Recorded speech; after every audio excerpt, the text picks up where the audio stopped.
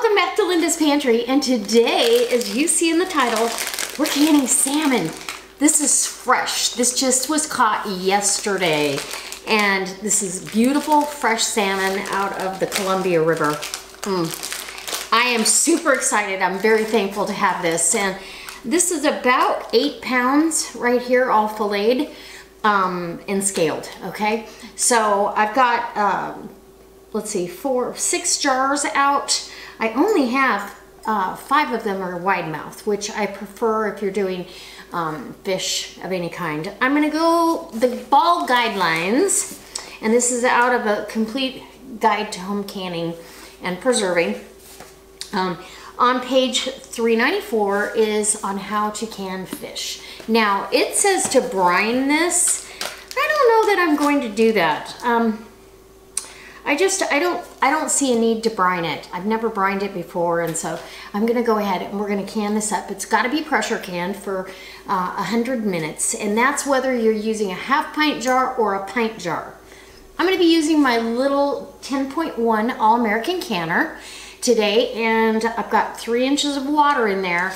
100 minutes is a long canning session, but super excited. It's very easy because we're gonna raw pack it. So I'm gonna get a cutting board out and we're gonna get to packing these jars. And yeah, I've gotta get my checklist though, because I need to have all my things out and ready. So the salmon's gonna go back in the refrigerator until I've got everything out and we're ready to pack the jars. All right, and I'll bring you in close for that. Don't forget, if you're not a subscriber, I hope you hit that subscribe button right now, turn it gray, and hit the bell next to it, and you'll get notified whenever I upload.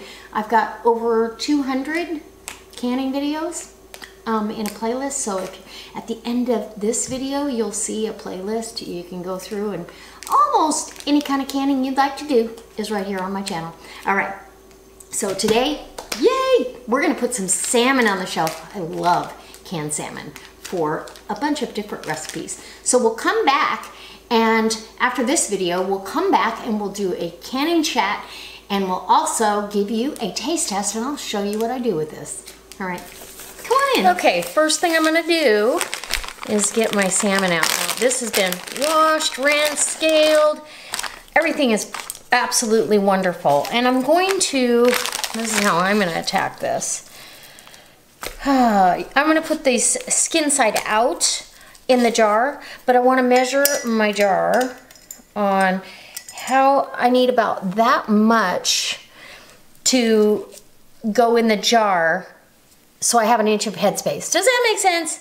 So literally, I'm just gonna cut this right in half. This one needs to be cut in half. And so cut that in half. Look at that beautiful salmon. Isn't that gorgeous? And it's pretty easy. You're just gonna roll it onto itself and place it into your jars. And this is very cold. You want cold salmon into cold jars. So I can fit another piece in there. I wanna make sure, let's do, maybe we'll cut this piece in half again. Hopefully that makes sense. And of course, you know, you got to do the skin. Yum. My mouth's watering. I absolutely love salmon. And canned salmon is one of my favorites. So you want a healthy inch of headspace, and that's according to the Ball book of home preserving.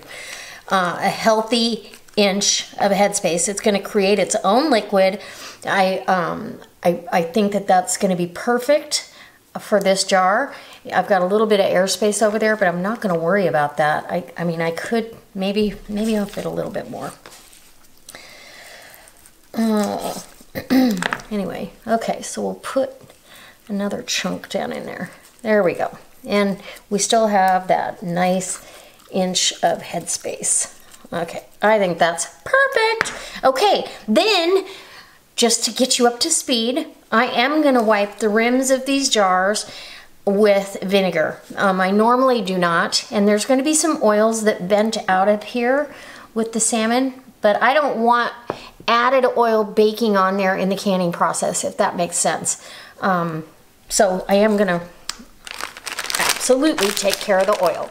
Okay, I'm gonna fast forward while I fill the rest of the jars and we'll be back. Okay, so I am using vinegar. And I've already wiped these down, but I wanna kind of show you little bits. It's not so much the oil or the fat, but if, let's say, a scale or a piece of meat gets on the rim, and it's really easy, fish, you know, to get little fish particles. So, and I want the jars clean, so I've really wiped the whole rim, anything that I feel like I touched with the vinegar. Several paper towels later, I have clean jars ready, and I've heated my, you can see the steam, whoop, steam you up. I've heated up my lids, and I heat my lids. I didn't need a canning funnel, but I was out of habit. So I've got a combination. I've got 2 Tattler lids. I've already marked the gasket, so I know how many times this gasket's been used. And we're gonna place it. Let's put it on this one. There. And we're gonna make sure it's on there centered. Get your lid finger tight, then back off about 1/4 of an inch. And these are the old Tattlers. Cold jars into a cold canner. Same with the rest of the lids. Okay, so these lids are heated up onto my jar. And if you've got anything on the jar, I like to line up the date thing with the decoration on the jar so they look prettier on the shelf if that's where you're gonna store them. Those are just finger tight, and in the canner they go. This is the one time I don't put them in as I go, because you can, it's cold jars, cold food, cold jars, right? All right, so I don't think there's anything else I can tell you about this. You do want a generous inch of head space, and that's per the ball canning book. And I have 6 pints. I'm super excited about this. This is more than enough for me for the year, but I plan on sharing this. So if I can get some more salmon, I'm going to do so, and I will be canning that up as well. And if you want to come along for that, you can, because I might put a light little bit of smoke on it. I don't want to cook it, but I might put a little smoky smoke on it, like a cold smoke. Whew, that jar lid is hot. Center it, and that's a brand new lid. Tighten and back off 1/4 of an inch. In the canner we go. And my lid lifter is over here, even though I don't really need it. All right, cold jars, cold canner. We'll vent it for 10 minutes, and then once we put the weight on and it starts dancing and singing to us, we're gonna time it for 100 minutes. I'll be back when we're done. All right, guys, my canner's come down off of pressure, and this is what I do every time. So I'm gonna pull my mat. Well, no, because I really want them over there. Never mind. I was gonna pull them over here, but I've got 2 Tattler lids in here.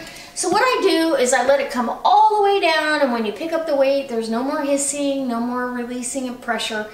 And I then unlock everything and barely get it up where it can release a little bit of steam.